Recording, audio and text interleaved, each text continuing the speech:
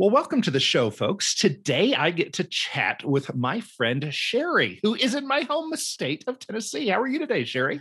I'm great. Thank you. Thanks for having me on the show. Well, thanks for being on. And, we're kind of friends in the philosophy space. And Sherry is among a group of folks who have started a wonderful libertarian charity. And what's the name of it? It's called Voluntary Virtue. Perfect, perfect. And by the way, folks, as you might know, I am also on the board of directors. So I'm going to kind of try to, I want that to be transparent. So I'm going to try to kind of ask her questions from the perspective that I don't know the answer to all of them. I do sometimes, and sometimes I don't. So just for transparency's sake, yes, I'm also on the board of directors, as is Sherry. So tell me a little bit about what is the goal of voluntary virtue? The goal of Voluntary Virtue is to provide aid and assistance to folks that might be having kind of a hard time and do that in direct competition, really, with the government. We want to replace government in people's lives. And in order to do that, we want to build what we want to see in the world. So that's really what we're out to do is help people and provide an alternative. I like that idea. And I'm not a conservative, but my conservative friends, I've heard them be challenged with, well, yeah, but if the government was tiny, who would do this or that? And then people who are in the libertarian space as we are asked the same question. Yeah, but who would build the roads? Who would provide charity? And I love that this is kind of the answer. You and Patrick Smith and Christian are raising your hands and saying, oh, we'll give it a shot. Let's see if we can have a good solution for this. And I applaud you for that. How long have you been involved in this? And how long has this been a concept that you guys have considered? Actually, it's not been all that long. It was just earlier this year. I think it was mulling around in Christian's head for a little while, and then in Patrick's, and then they brought me in. But yeah, earlier this year, I was visiting Texas and hanging out with both of them, and they kind of said, "Hey, let's talk to you about something." And so that's where the seeds were planted, and I thought it was a great idea because I'm all about trying to build the things we want to see in the world rather than just complain all the time, which you can fall. I know I've fallen into that trap before too, where uh, kind of social media, you feel like engaging on that it does maybe help to change people's minds sometimes or refine their thinking, but it's not always activism in the sense of actually building something. So that's what we wanted to do, and I'm really thrilled to be a part of it. I love that idea of us keeping everything positive.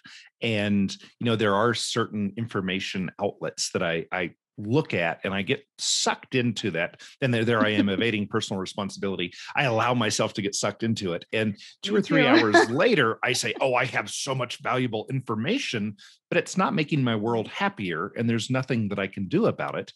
And it kind of takes me back to the thing that, the Stoics said that the Alcoholics Anonymous kind of borrowed from them, which is, look around you, see what you can change, see what you can't, have the courage to change that which you can, and that which you can't, don't stress out over it. Yeah. And I'm Yeah. not sure that's an exact quote.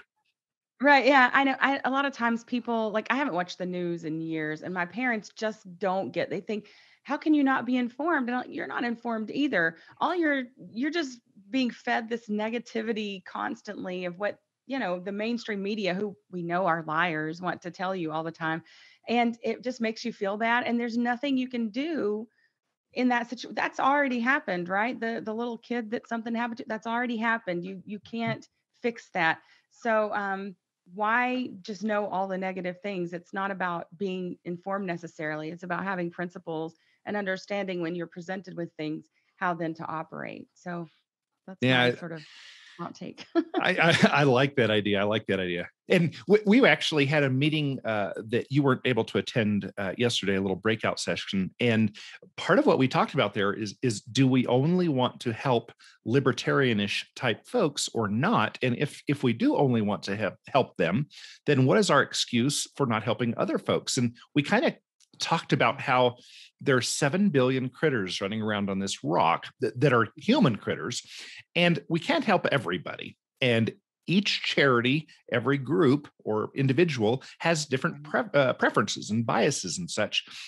And there are many groups that are helped by existing charities, and a group that isn't so much are people who are, I don't know, intellectually consistent in their Yeah. principles of is it the NAP, right? Is that Right. kind Yeah. of Yeah.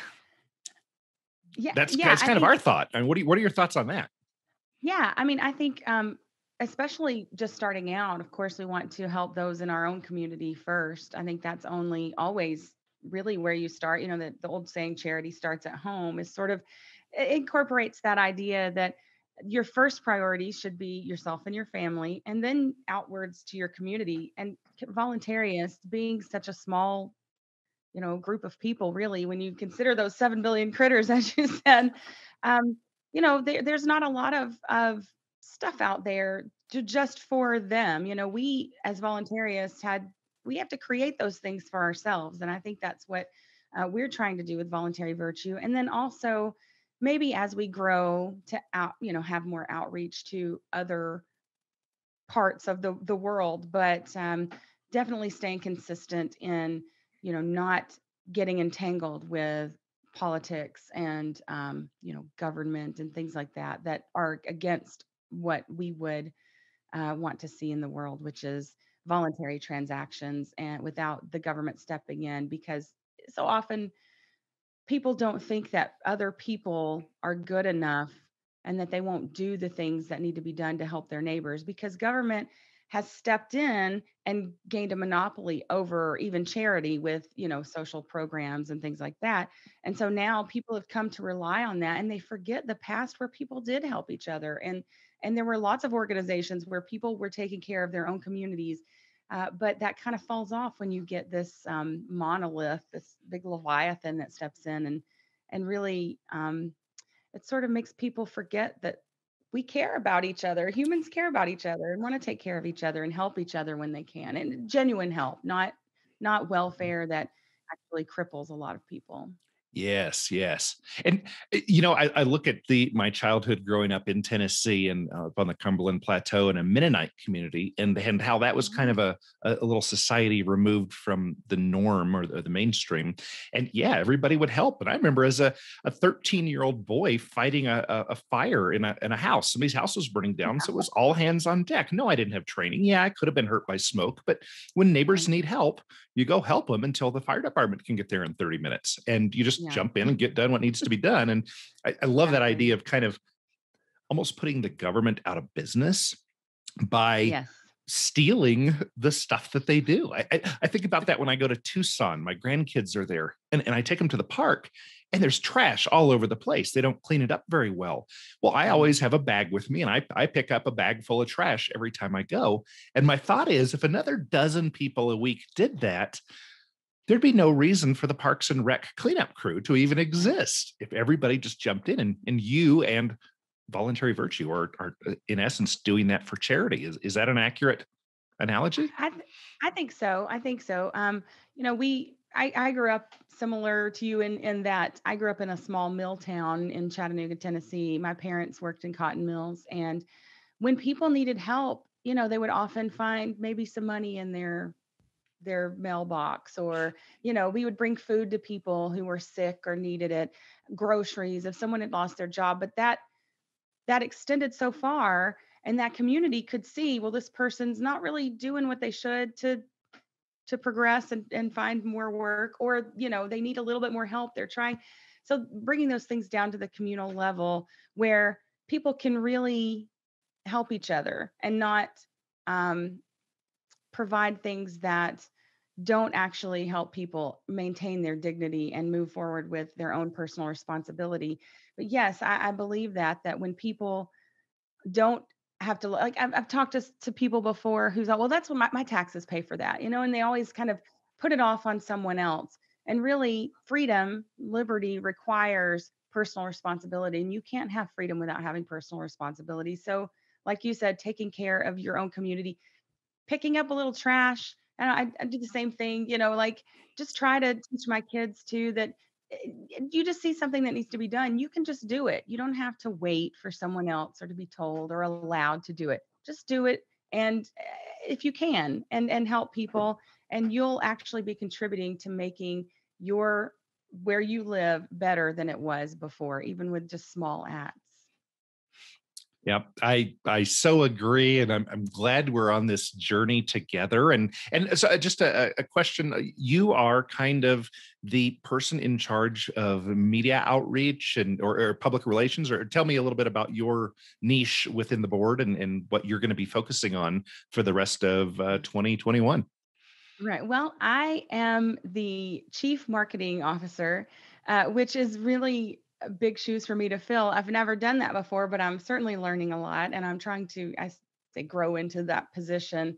But yeah, I'm in charge of content and getting it out there, especially on social media, and reaching out to people, and just marketing, advertising, making sure that we are in front of people so they know that there's even an opportunity out there like this where they can give to a group that is not only going to help people but do it in the most efficient way possible, with the most transparency possible. I know it's very important for you and myself and the other members as well to be very transparent and very thoughtful about how those funds are used, because we want to maintain our credibility and our own um, principles in doing that. And so I think that will certainly help people to feel safe about giving to our organization, whether through funds or time.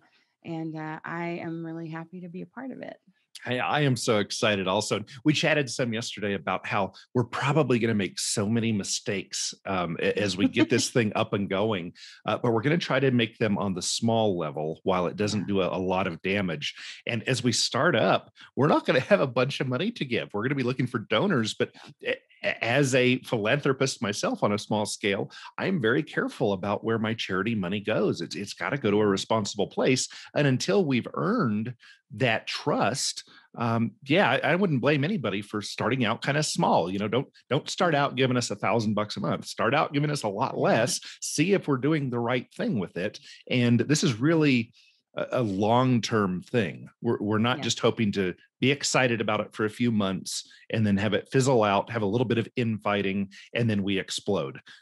Right. We're trying to build this. And gosh, the money that's being spent on attorneys and having the accountants look at things, like we're really making sure this foundation is solid, so Yeah. that it will last for a long time, and that we will end up having a very high charity navigator scores in a lot of different areas. That's Yeah. important to us. Yes, definitely very important to really build an ethical foundation. And the government doesn't make it easy to just start helping people, as we've learned. So we have to play their game sort of, and put our ducks in a row according to what they want. But our goal really is to compete with them and show that people can do things for other people, and that we can help in those areas, and that it doesn't have to be done by government if people will just get involved and do something. So that's our way of building that, which we want to see. And I think that hopefully, if we do build more and maintain this for a long time, that we can then branch out into other areas that maybe will help do the same. That sounds wonderful. Wonderful. Well, thank you so much, Sherry, for coming on and chatting today. And I hope we'll get to do this more times and keep people updated as to what we're thinking and doing and achieving and asking for. So thank you for being on today. Anything you wanted to add, or are we all set? No, that's great. Thank you so much for having me on. And I'm really excited getting to know you through this project, and being able to work with you guys. So thanks a lot. Thank you, Sherry. Bye.